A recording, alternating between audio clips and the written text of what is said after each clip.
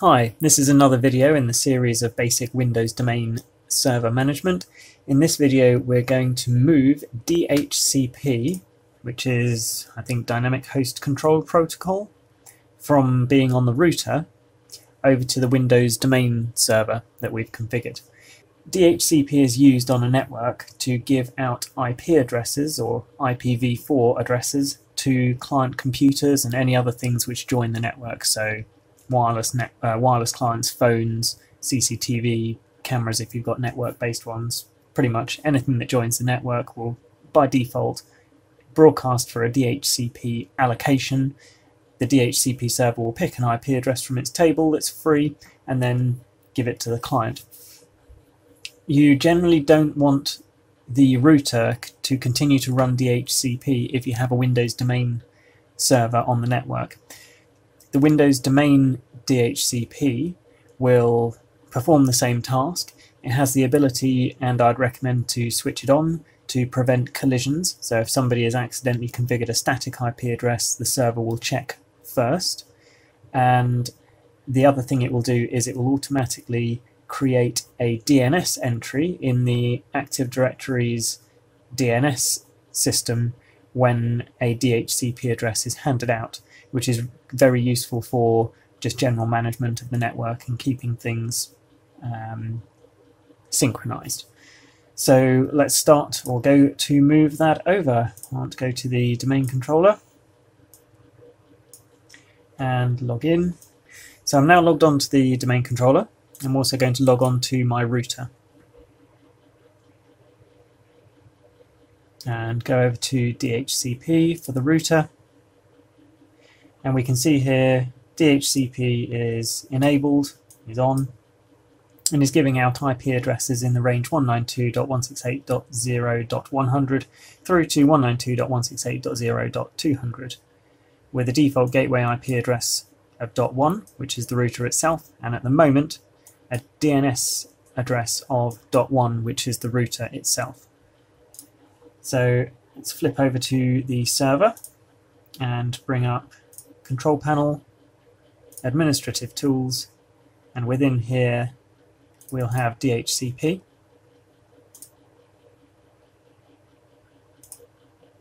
And the little red icon here means that it's not enabled or possibly not authorized to give out IPv4 addresses.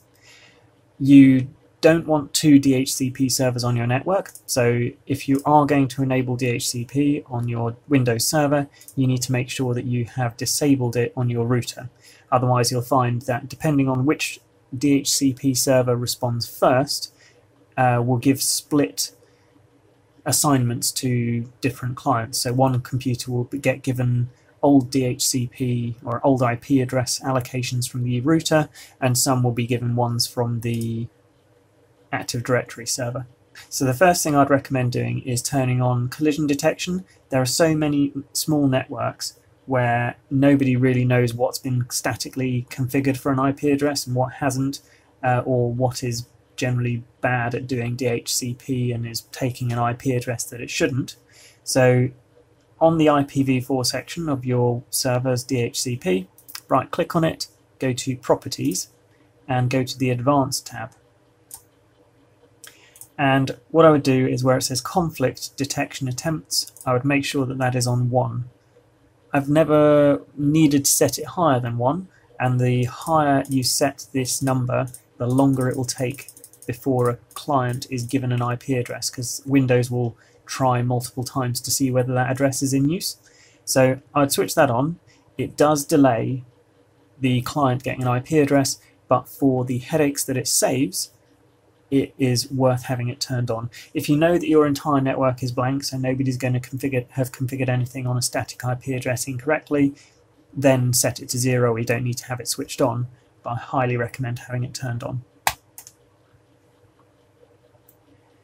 So the next thing is there are no scopes. So let's fill in the scope. So right click again, new scope, and it should talk you through setting it up. So name, I'm going to call it main network, And a bit like over on the router's configuration interface where you've got the range, I'm going to copy that range.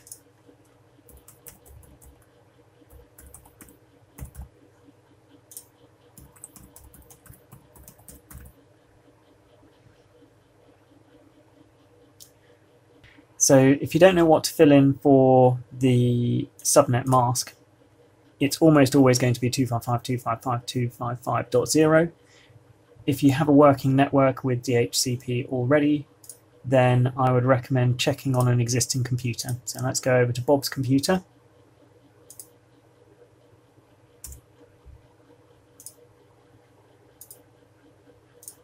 And run command prompt.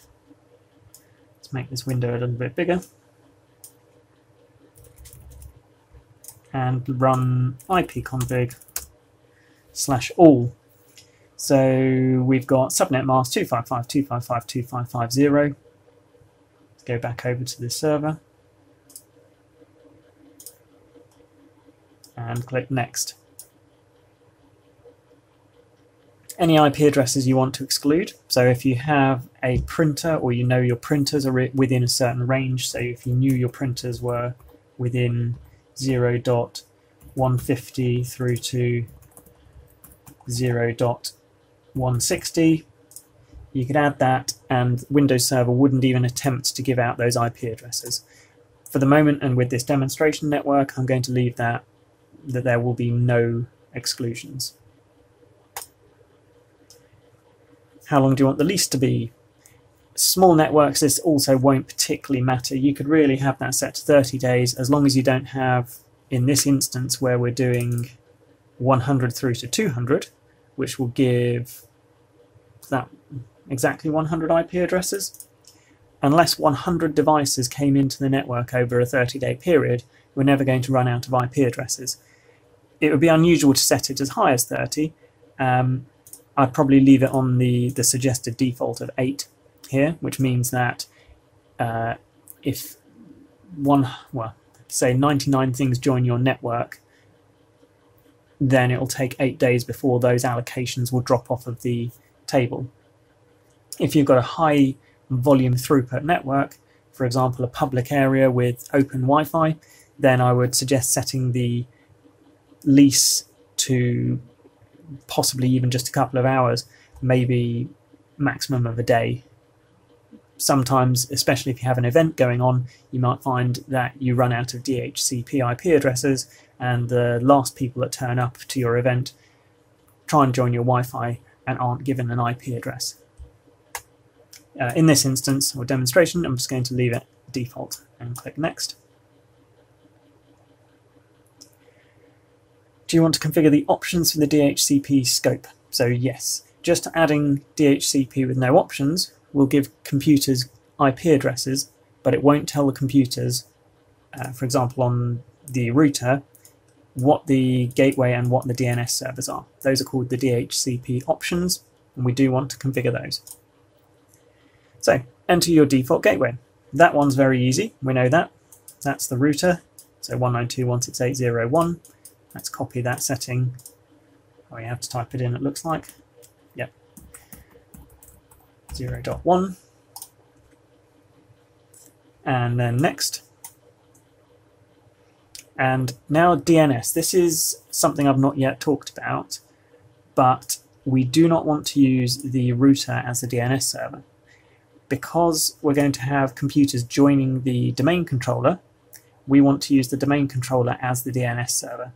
Interestingly, it's actually already filled in the domain controller's own IP address there, which is fine.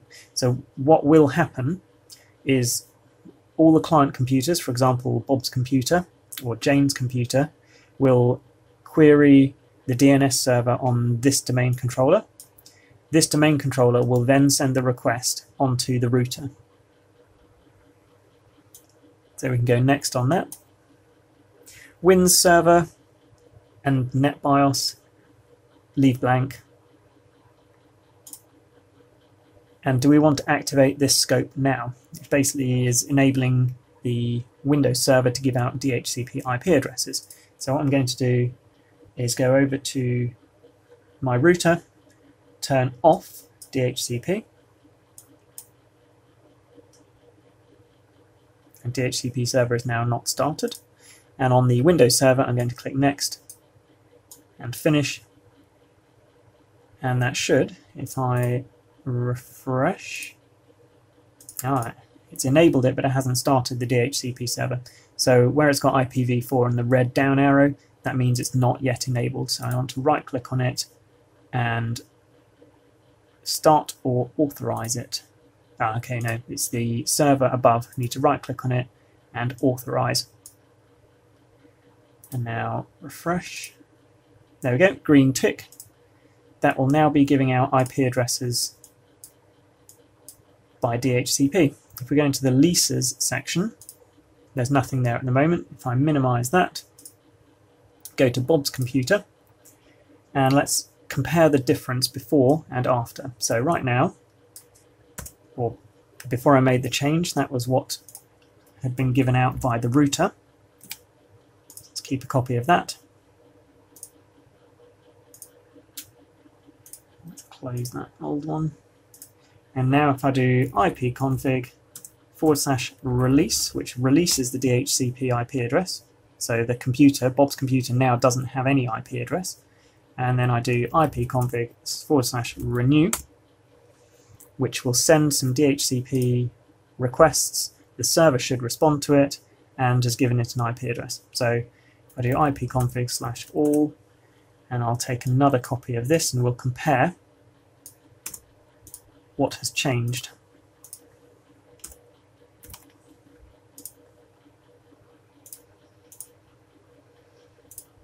So we've ended up with a DNS-specific connection suffix, sorry, a connection-specific DNS suffix, which is the name of the Active Directory domain that we've created, which is what we want. That's good.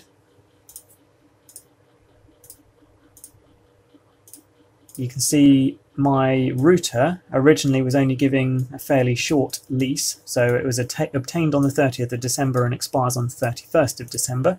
The Windows server was obtained on the 30th of December and doesn't expire for another 8 days until the 7th of January.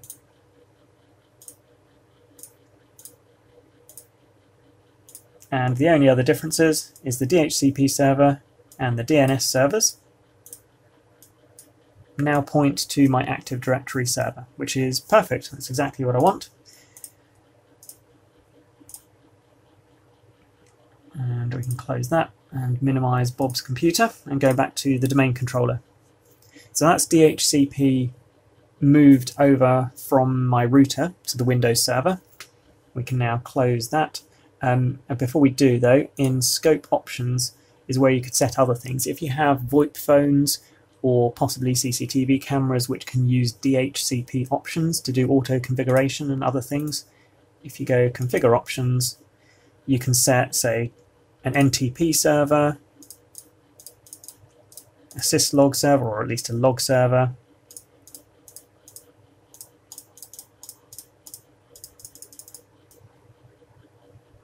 The other thing you might want to do at some point is make sure that a computer which joins the network is always given the same IP address. That's the reservations section. If you right click, new reservation, you'd fill in laser printer or something similar. I want to always give it 192.168.0.199. You'd fill in the MAC address of it, so 00-B4, B5, and add it to your list. When that device joins the network, the server will make sure that it gets that IP address there. It also will mean that no other device is given that IP address. And that's about it. So we can now close the DHCP section. So as part of moving DHCP over to the Active Directory server, the other thing it will do, if your machines are domain joined, which is what we will do in the next video, is in DNS, it will automatically create the names of the machines that you have joined to your domain, which makes management a lot easier. With just DHCP without the machine joined to the Active Directory domain, it won't do that. But once we've joined Bob's computer to Active Directory, that will appear. So hopefully I'll remember to show you that later. what is worth setting in the DNS settings is something called aging and scavenging of the records, so that when a machine hasn't been on your network for a while, the record disappears from the DNS. So if we right click on it in the DNS management, so not the DHCP management, go DNS manager, go into forward zones and right click on your Active Directory name and go to properties. In the set aging scavenging, click on the aging button, tick the option to scavenge stale resources, and the defaults will probably be fine. So we'll just click on OK on that, and then OK on that. So when dynamic entries are added, after I think 14 days they will then disappear from your DNS. So that's good if you have a high turnover of domain joined computers, or you change their names, or their IP addresses change. It's quite good to have that option set. So I do need to go over to Jane's computer and release and renew its IP address so that it has an IP given out by the server.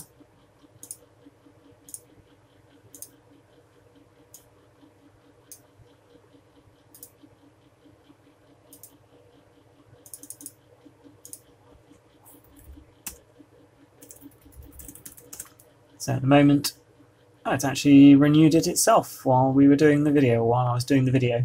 So DHCP server, it's moved over to being the Active Directory server, and DNS is moved over as well.